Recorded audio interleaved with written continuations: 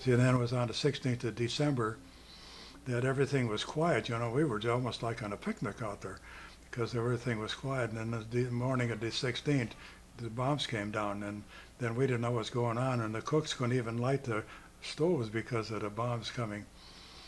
And then the Captain Rockwell, asked me to go up to the front, up on a hill with him. So we went up there, a couple more of us, and the Germans were down on the road down there, and we had a couple of 6x6s loaded with things for Christmas, and a couple of Jeeps. And he was calling my shots because all we had was a carbine, which is like a 22, and that's not very good for long distance. So the captain was calling my shots with binoculars. So then the snow was kicked up in my face, and I had to take my glasses off, clean my glasses, and then a piece of branch from a tree fell down on my head because it was cut with the German shooting. The bullets missed me. They were above me and below me. So anyhow, the thing slowed down about 3 o'clock. So the captain said, well, I'm going to take some guys and go back, see if we get anything to eat. So he left me and the guy, Sergeant Fraser, over there, and we were supposed to stay on the hill, but there was nothing going on by the trucks. So he and I, well, let's go look, see what's happening by the trucks.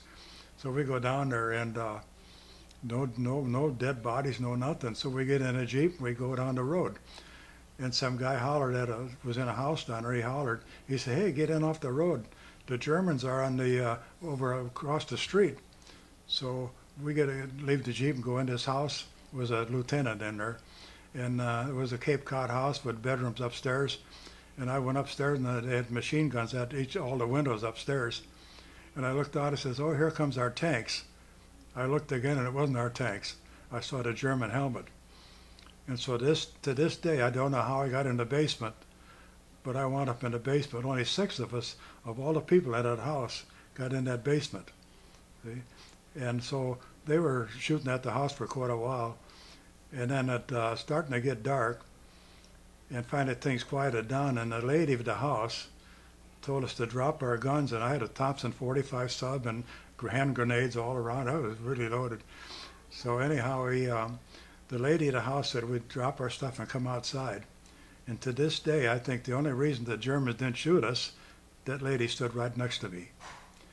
So anyhow, they took us and put us in a woodshed, which is like a corn crib, if you know what a corn crib is, with the slat, 1x4s with space between so the corn would dry out. Well, the Germans had that in front of their house for their wood, so the wood would dry out. And it was only about 6x6 square, and they put 6 of us in there. And the weather was below 0, and that's where I got my frozen feet. And the next day they took us, and the next morning, I looked around, the dead Germans all the way around, as far as you could see almost. And they had put sheets over themselves, so you couldn't see them in the snow. That's how come they came in there like that, see? And so then they put us in another building in town, which was, the town was AUV. It was a really small town. But anyhow, I remember that our medic came to the door and told a German soldier that he had a wounded German soldier there. Where should we take him? He said, we don't have no medical equipment up here. Take him to your own medics. And then they put us with a group of them. Then they marched us, and they marched us, this was December 6, 17. And all I remember is this Christmas Day, the 25th, we were in a camp, and there was a dogfight with a P-38 and a German plane up in the air, and then, of course, the American won. And then he saw us all there, and he tipped his wings, which was kind of normal to make an acknowledgement that he saw us.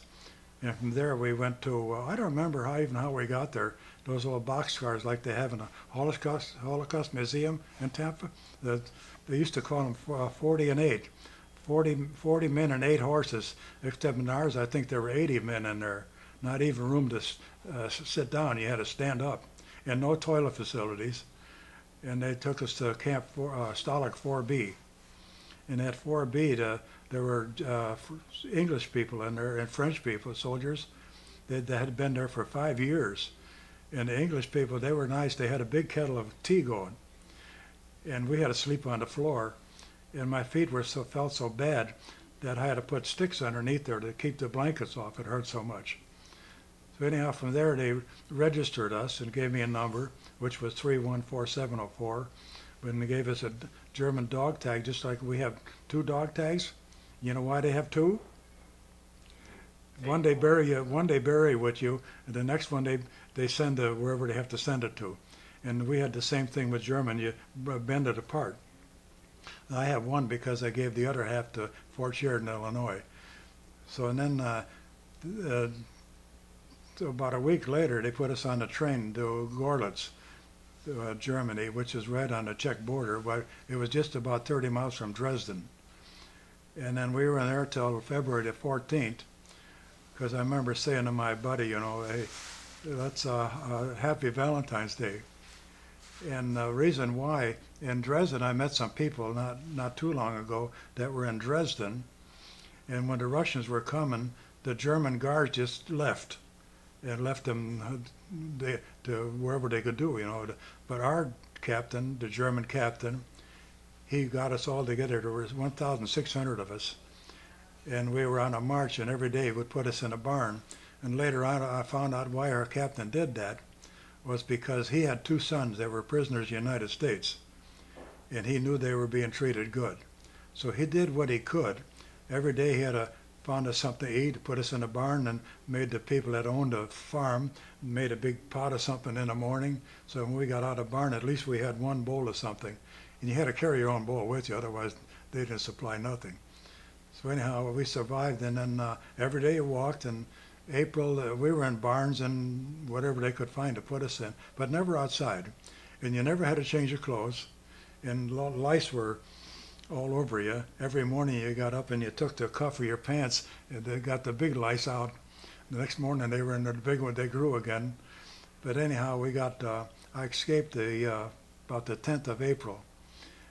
And we went in the woods, and how we escaped was a curve in the road. And while the Germans were up there, the guards, and by the way, all of our guards were not German soldiers.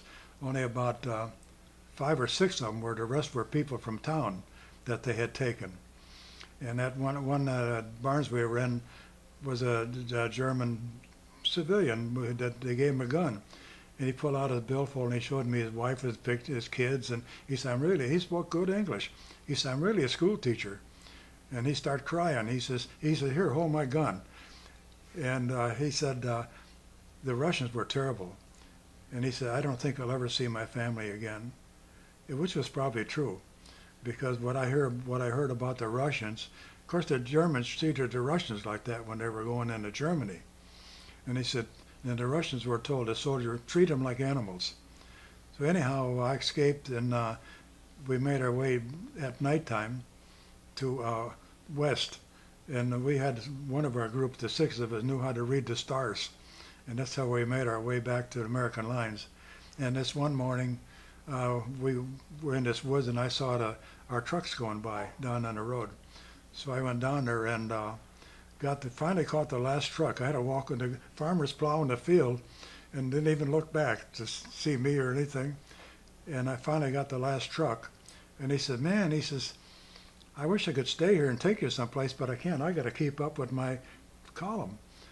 So anyhow, I said, but the Americans are in the next town. So why don't you go to the next town, back where I came from.